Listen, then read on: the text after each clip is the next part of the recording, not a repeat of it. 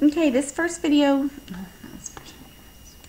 is going to give you an overview of what a cladogram is. At the top it says, what is a cladogram? It is a diagram that depicts evolutionary relationships among groups of organisms. And you can read through that whole introduction.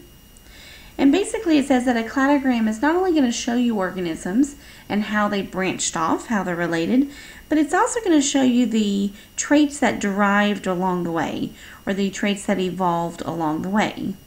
When I look at this cladogram here, I need to realize that at the bottom of the cladogram would be the common ancestor to all of these organisms, or in this case, insects.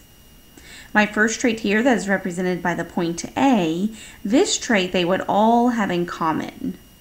Versus B, this organism would not have trait B because this organism evolved off this branch of organisms before trait B evolved or was derived.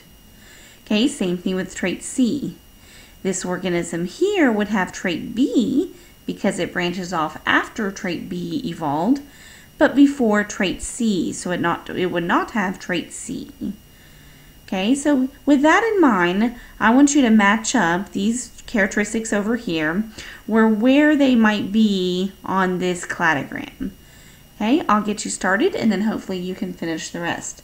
So for example, if I'm looking at all these organisms, the trait that all of them have in common, if I look at my options here, I'm hoping that you can pick out that they all have some form of a segmented body.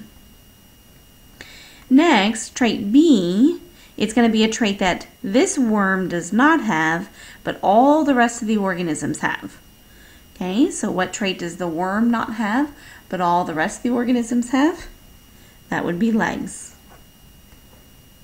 Now trait C, I need to find something that this organism doesn't have, but all of the rest of the organisms that have branching off after trait C, what do they have?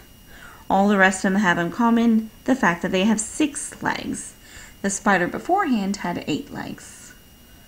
Okay, I'm going to keep going up with these 3 traits. I'm going to go ahead and do F, G, and H, and then I'll go back to these 2. Okay, so F, trait F, these 2 organisms would not have that trait. However, the 3 organisms in the cladogram that appear after trait F derived would have that trait. And hopefully you have already marked down F should be wings. Okay, finishing up the rest, think about what trait did both of these organisms have. That would be trait G, and then finally trait F. Only this organism at the end of the cladogram, the one furthest away from the ancestor, would have that trait, and along with all the other traits that have come along the way. Okay, trait G, I'm hoping you have already marked it. Trait G should be double set of wings, and trait H, curly antenna. Okay, going back to the last 2 traits here, we have jumping legs and crushing mouth parts.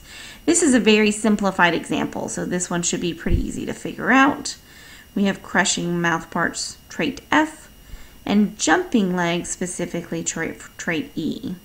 So the organisms that are here on this branch, they have traits A, B, C, and E if I'm going up to that organism, and D if I'm going up to that insect. Okay, so that's the front on the cladogram. This is a very simplified version of a cladogram, but this just introduces you to the idea of this type of diagram. I'm going to flip over to the back. And on the back, you're going to create your own cladogram. Okay, I'm going to help you set it up, and then you'll have to finish it on your own. First of all, when you have organisms that you're trying to put on a cladogram, you need to think about what trait do they all have in common. Then start thinking about the traits that only some of them have in common and work your way down so that you're hopefully finding traits that in the end only one of them has that distinguishes them from the other organisms.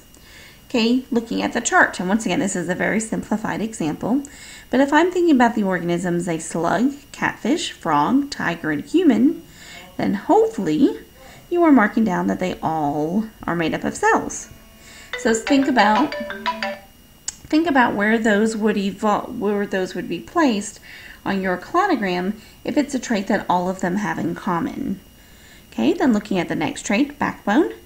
Think about catfish, frog, tiger, and human.